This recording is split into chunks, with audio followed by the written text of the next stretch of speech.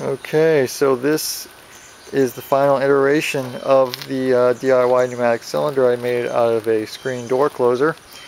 So I've added a bit more mechanical pieces to it. All this is really meant to do is to keep it from turning.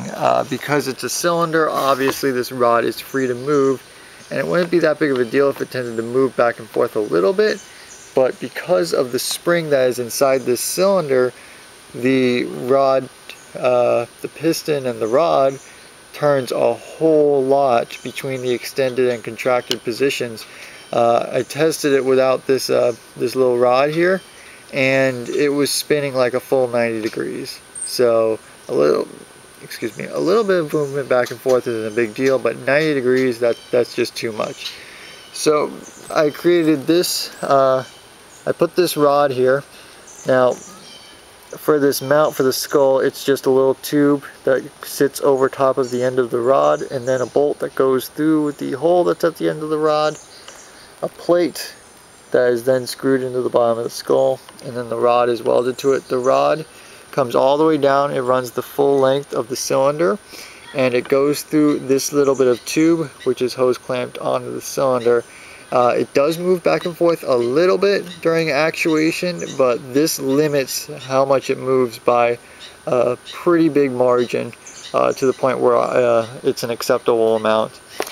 The mounting is very simple. You don't want to clamp this cylinder too tight because it isn't the strongest construction in the world. And you also don't really want to try to weld to it because you'll probably ruin it.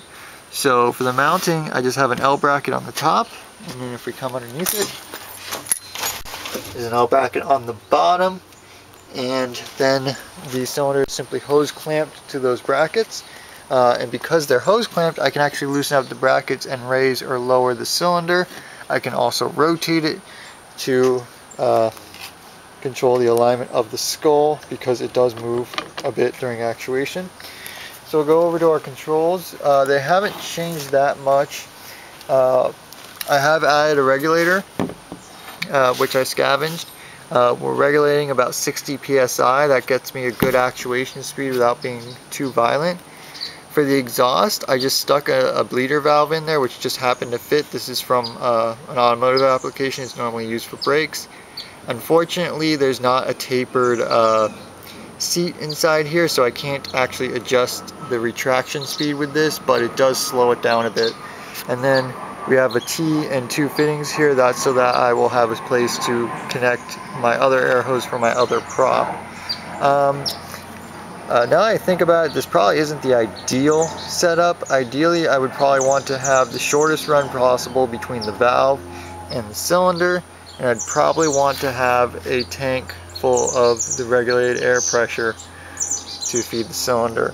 That would probably be the ideal setup, but I don't have that. I just have this, and to be honest, it works just fine. The pressure does drop a little bit during actuation, but I haven't really noticed a change in speed or intensity with which the cylinder moves during any of that, even when rapidly actuating and disengaging it. So we'll go ahead and we'll connect the air hose so that you can see how it works. Okay, it's still leaking because we're still using the same air fitting. You look at the regulator here, it's a little blurry because we're not in macro, but we're sitting just under 60 psi or so. And I still have my really nice cord with the switch on it. So we'll show you how this works.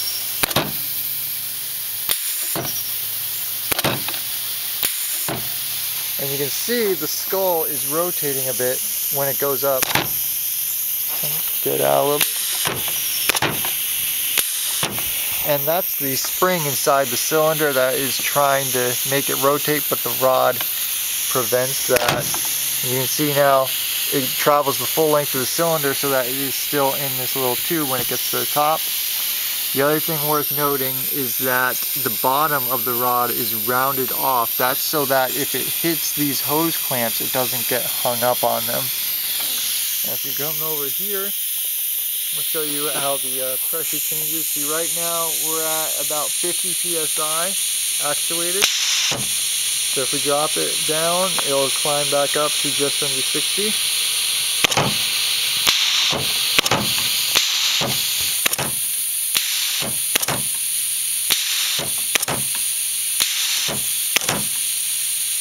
And you can see the actuation pressure drops when we actuate it, but it's not really slowing down the skull at all. So this is a perfectly fine setup. And that's it. We'll probably make another video if there's interest of this thing fully set up.